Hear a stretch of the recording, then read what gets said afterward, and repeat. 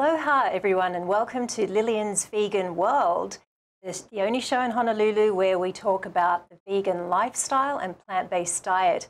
I'm coming to you live from the ThinkTech Hawaii studios in gorgeous downtown Honolulu, and the times for my show have now changed from Thursday, 1 p.m. every second week. So looking forward to seeing you at this time again.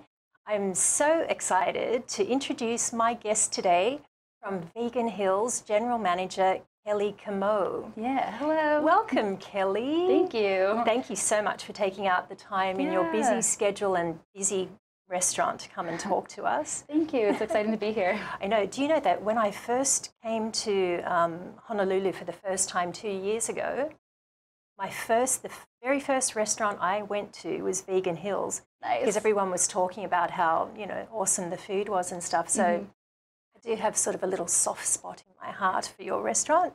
And I did visit Vegan Hills a couple of weeks ago with my husband, who's a non-vegan, who's what I would call the opposite of a vegan. And he loved it. Good, awesome. He honestly did. He loved it.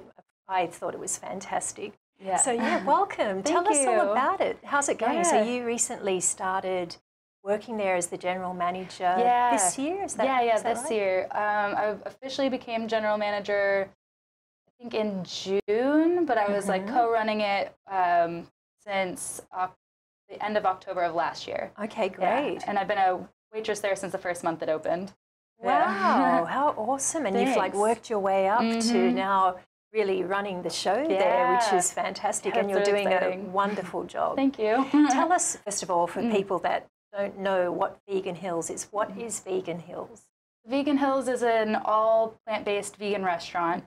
We strive to showcase how eating healthy doesn't have to be eating boring. It don't have to go without flavor to eat a full, balanced diet, basically. So yeah, we just show that you can eat really, really good food. You don't, if you want to go vegan or if you want to go plant-based. And we've had so many people, like your husband, who is completely not vegan, come in. I'd say like 85% of our return customers are not vegan. And they keep coming back. Yeah, because they love how the food makes them feel. They love how it tastes. They say that they can't believe it's not vegan. And we've had a lot of people be like, man, I could go vegan if I could eat this food every day. That's amazing. You can, except Tuesdays. Except Tuesdays? Yes, we're closed on Tuesdays for now. We're working on being open 7 days a week in the future, but we want to really hone in ourselves first before we can expand to all the hours. If it were feasible, I would love to run like a 24-hour, 7-day-a-week vegan place that anyone could go into at any time and get whatever they want. Yeah, that would be my dream. But it's hard work. Yeah. So the hours at the moment, Tuesday you're closed, and you're not open for dinner at the moment. Not at the moment, no. Yeah, we're leaving those open more for special events. We do have a couple of those coming up at the end of the month, but we can talk about those later. Definitely. Yeah. So I would love to hear about them. Yeah, I love eating dinner, of course. So we do have it in the works, and we're trying to come up with the right menus for it and putting together the recipes, which is a lot of fun. But still, even if you're not opened, you know, in the evenings, you still cover all of those food groups. You can have like an awesome breakfast at lunch. You can have dinner at lunch because your dishes are just sort of, you're covering all the gorgeous comfort food that you can think of, and you've veganized all these dishes. So my husband in particular was just amazed at the pulled pork that is made from jackfruit that you served. You did some, you have some sliders, I think they were. Yeah, the barbecue jackfruit sliders, and we make our own coleslaw for that as well, using an almond milk-based mayonnaise, kind of. But it's not like thick like mayonnaise. My boyfriend who hates mayonnaise, he really likes that slaw. And the jackfruit, we just marinate it with some barbecue sauce, a little bit of liquid smoke to give it that flavor, and it is insane how much it mimics that. As an animal lover myself, I used to be completely not vegan. The day before I went vegan, I was eating Kahlua pork quesadillas, and then the next day I was like, nope, no more. So someone who really misses those flavors and those textures, it's really exciting to be able to find out how to recreate those with plants without having to harm any living animals. Yes. And to be able to reproduce it for the public, basically. Exactly. I mean, how far has vegan food come, even just in the past few years? It's incredible. Yeah. And I love that you're serving stuff like that, because going back to what you mentioned earlier on, vegan food is not only for vegans. I drum this, you know, through everyone's brains, everyone I meet. I actually don't cook for vegans. I cook for non-vegans, not because, you know, I prefer to, just because people are curious. We're at the age where people are curious. They are looking for healthier options. They are, you know, wanting to try these new things that are just going crazy all over the world, all these new meat products and stuff. But getting back to that jackfruit, those sliders, definitely I hope that viewers go in and check out Vegan Hills. Kellee, I just want to step back a bit. You said that you just mentioned that you were eating kailua pork or something the day before you became vegan. How did you end up? What prompted it? It was pretty crazy, because for my entire life, basically, was always like, oh, I'll never give up meat. Like, vegans are crazy. How could they, like, you know, the cheese, though, what about cheese? And that's so true. Yeah. I was at a point in my life where I was just, like, eating out of control. I was working late nights as a waitress in restaurants in Waikiki, and then I'd get out of work and then would just go eat bar food, and I'd eat, like, 20 chicken wings and, like, in one sitting. Typical bar food. Yeah, typical bar foods. And I was just, like, the heaviest I'd ever been, and I was not able to, like, perform my work well. I wasn't feeling great, and I was just like, man, I really got to find something that will help me, like, curb how I'm eating, so that, because this is definitely out of control. And I had kind of been thinking about it for about a week of, like, what I could do to change my eating, because I was like, I know myself, I'm all or nothing. Like, if I don't cut something out, or if I don't drastically change something, I'm not going to change. And then I saw this 5-minute video on YouTube called Dairy is Scary. And it's about, like, the life of a dairy cow and how inhumane it is. And I always called myself an animal lover and, like, an environmentalist. And to see those facts in my face like that when I was already in a very susceptible mindset, I was like, ooh, this is not something I want to put my money towards anymore. And then I was like, wait, I'm looking for a way to eat better. I don't like what dairy's doing, like, to the animals. I wonder if maybe vegan is right for me. And then I was like, I'll try a vegan challenge for 7 days. I'll go complete cold turkey, so to speak. Yes. And I'll just try it for 7 days. If at the end of the 7 days I can't do it anymore, then I tried it. And then at the end of the 7 days, I had watched all of the documentaries on Hulu and Netflix and YouTube. I had read so many articles. I looked into the nutrition behind it. I looked into the environmental impact. And by the end of that week, I was so turned off by meat and dairy and eggs that I just never turned back. It was pretty crazy. Yeah. But yes, it only took you a week to realize how really you don't need it. That's just the fact is that you can live a very healthy life on a plant-based diet, and you become aware of so many things, don't you? Yeah. These documentaries that you talked about, there are so many now to even mention, but, you know, they are very eye-opening, and I do recommend people take a look at them. Why not? You know, you've got nothing to lose. Exactly.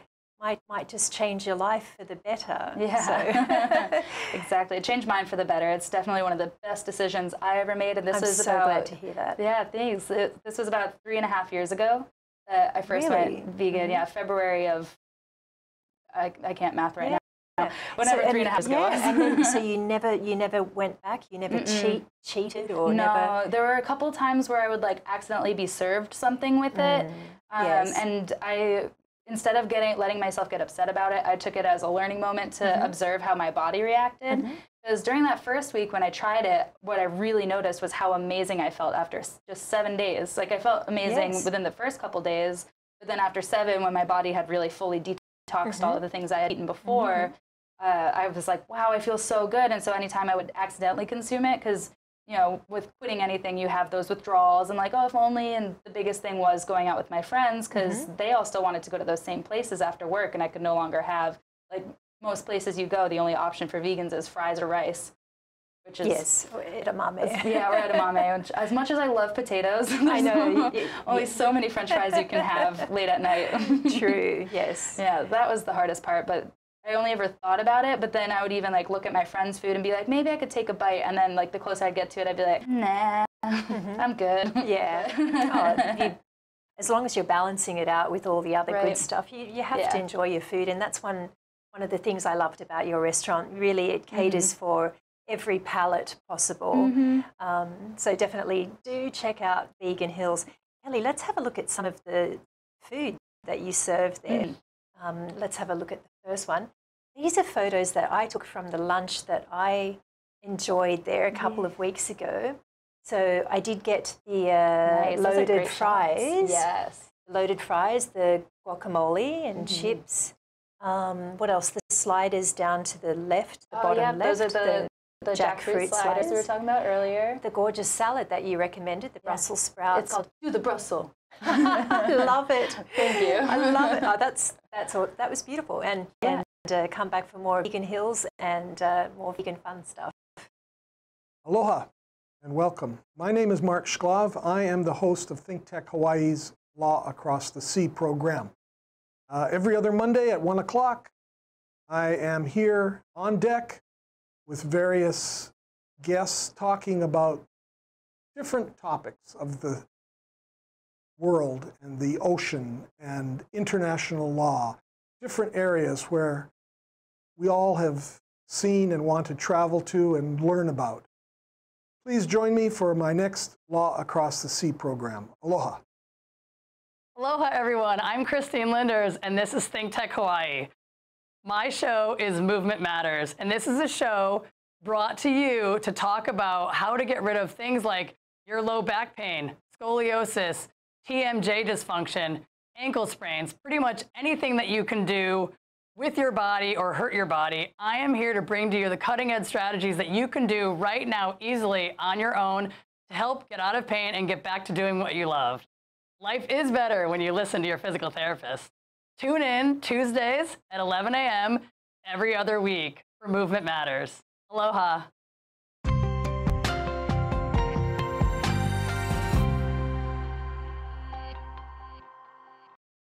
Welcome back, everyone, to Lillian's Vegan World. I'm here with my awesome guest, Kellee Comeau from Vegan Hills, my favorite vegan restaurant in Honolulu. It is delicious. And I did name today's program, Kellee, Vegan Hills Leading the Way in Plant-Based Cuisine in Honolulu, turning comfort food into mouth-watering vegan versions for all to enjoy. Yes, that's definitely a big part of what Vegan Hills is all about, just showcasing how diverse plant-based foods can be and how it can be made delicious for anyone.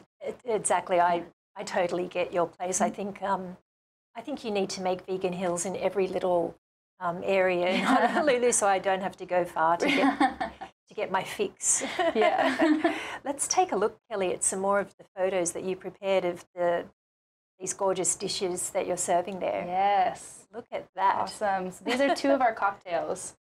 The one on the left is our morning moonrise with lavender simple syrup, vodka, organic vodka too. We have an all organic bar. Pineapple juice. It tastes like a spa in a glass. It's so good. And then the one on the right is our Mega Mary. That's awesome. Yeah. So it's like a 30-ounce drink. It's got your choice of either vodka or tequila, and then it comes with 2 potatoes and a breakfast slider on top.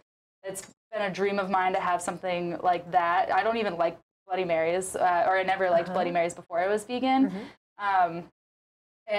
But I saw there are places around here that do like the crab claw, and they do like these massive Marys, and then I'm like, all of a sudden I want one. Yeah. But most Bloody Marys have anchovies in them in the Worcestershire sauce. Right. So it was always my dream to kind of make like a vegan version of that, that vegans can come in and enjoy, and also have that epic time that I feel like a lot of it is like I really want to make vegan versions of epic times that I feel like I might miss out on sometimes. Yes, that is such a great thing to have on your menu. The only reason I didn't order it is because I wanted to try so many dishes. Right, yeah. And that just looked like it was going to be really filling and satisfying. But yeah, definitely I'll have to try one of those. We do have a mini Mary as well for people who want to eat more than that one thing. Great, I love it. That's very creative. Thank you. I like that. Let's have a look at another one, Kel. Yes, our taco salad. Yeah, it's made with a quinoa, walnut, black bean air quotes, meat. It's just toasted walnuts and quinoa together with a bunch of really good spices that taste like taco meat over like lettuce with chips. Oh. I think I'm going to start dribbling. Yeah. Seriously. Like, Can someone get a napkin? That looks so good. No one's going to miss anything eating something like that. You've got the crunch, you've got the sour, the salty, the savory, the creamy. Like, there's so much going on in that bowl that it's just like one huge satisfaction punch. Yeah. Love it. What did you call that bowl? The taco salad. The taco salad. Yeah. Okay. Awesome. And another one? The pancakes. The famous pancakes that I keep telling everyone about. Yes, these are the banana pancakes. So they have some bananas cooked inside it, a little bit on top for decoration as well, or for garnish. And it comes with our house-made coconut whipped cream, chocolate sauce, and peanuts, and a side of syrup. Our pancakes are so fluffy. I love them so much. I suddenly feel like my bowl of fruit after the show is just not going to be not going to get me there. It's not going to cut it. I tried the berry pancakes with that gorgeous, luscious berry sauce. Yeah. And that coconut cream. I couldn't believe that they were vegan. Yeah. I actually don't eat pancakes much, but the reason we ordered pancakes was that the table next to us ordered them, and my husband and I were going, "Oh, they look all right." And we were so full by that stage, we were like, "Okay, well, let's just order some and try them." Kellee, they're the most fluffy, moist, delicious pancakes I've tried. Oh, I'm getting hungry. In a restaurant. They are amazing. I'll go there just to eat that. And, Thank you. Maybe try one of those Mega Marys for research purposes. Yeah, exactly. It's all about the research. Let's do another one. What else have we got? Oh, nice. Yeah, on the left here we have our tuna melt sandwich with potatoes, and then the one on the right is the breakfast slider, the one that comes on the Mega Mary we were talking about earlier. Okay. The tuna melt is one of our more popular sandwiches. It's made also with jackfruit, and we make a dill mayo in-house. And the combination of the two, the way that we prepare the jackfruit, it tastes like tuna would. So, really? Yeah, a lot of people come in and asking if it tastes just like tuna, and then they try it, and they're like, this is so crazy, it tastes like childhood. It's a melt, so we melt our vegan cheese right on there. We put our house-made pickles in there. And I was a fan of tuna melts when I was a kid. So to, again, have that in this restaurant is so awesome. That is so nice. Do you eat like that at home? I mostly eat at the restaurant. Okay. But yeah, I do. I would work there. Yeah, like just that's so why I started working there, so I can have the food. Yes. Yeah, Okay. and so sometimes I do try to like recreate the recipes at home. The one that I always have trouble making on my own at my house is the cocoa whip. For some reason, I don't know, it's just maybe the walls of Vegan Hills are magic. No, I must admit that's a gorgeous cocoa whip you've got going there. Thank you. Again, almost scary that it's not the real stuff. It tastes very, very like a normal whipped cream. Yeah. But it's got that nice light coconut edge to it. So when you're eating it and devouring it, you don't feel guilty at all. That's another good thing about plant-based food. You eat it and you know it's good for you. It's doing good things for you. You haven't harmed anything to get it on your plate. So it's kind of a very very nice experience. Yeah. Thanks. Kellee, I'm going to show you some stuff that I've been making in the past few months, a little glimpse at Lillian's vegan kitchen. Nice. First, no, we do have to show this other slide. I was going to say, I made that one. He's been trying to rip off your dish. You sure you don't want to work at Vegan Hills?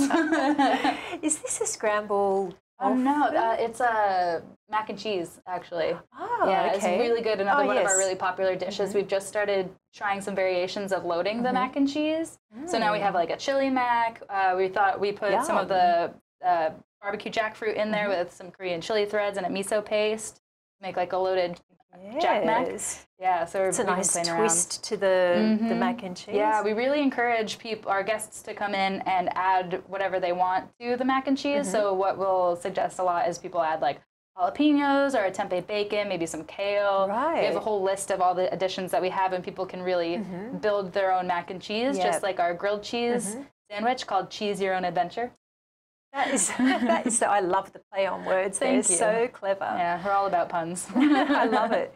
No, I did notice on your menu that you do have all these additional add-ons and stuff that you can, so you can really walk in there and turn, like you said, a mac and cheese into your own, funky version of it. Yeah, make it your own. That's what we're about. Yes. We love it when people express themselves through food because we're expressing ourselves through food. Definitely. What a great idea. I love that concept. If anyone out there hasn't been to Vegan Hills yet, I totally recommend it. It's in Kaimuki, by the way. Do you have parking available there? There is a paid parking lot behind us. Okay. We don't validate for it, but it's only like 75 cents an hour. It's definitely on the cheaper end of all the parking around us.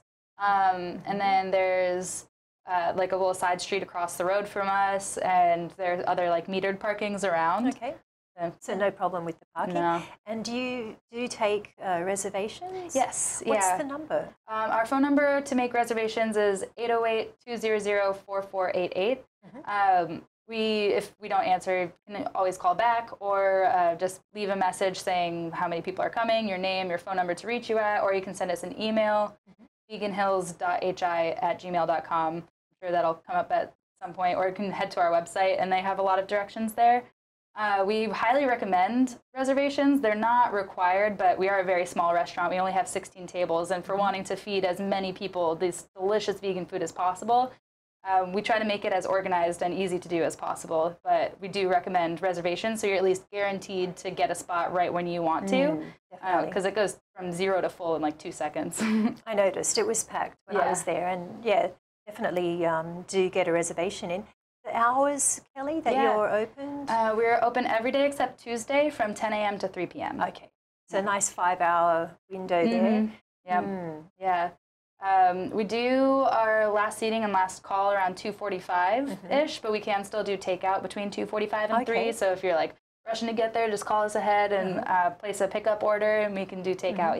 Yes, I noticed that you're doing takeout as well. So that's get to Vegan Hills. Get your vegan fix at Vegan Hills. Let us feed you. You do have one more photo for us, Kellee, that I'd like to show.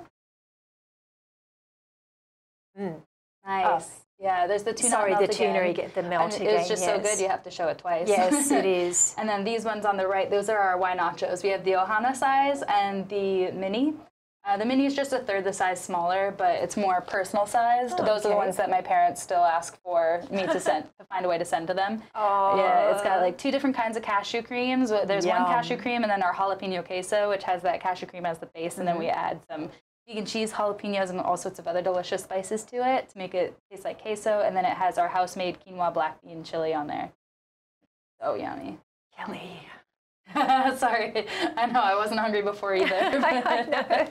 I actually don't eat like a normal person. I do what we call intermittent fasting. So I eat only for 4 hours a day. Oh yeah. From about between 4 p.m. to 8 p.m. Anyway, I feel like I'm really, really not going to stick to that today. Well, we are open today. I know.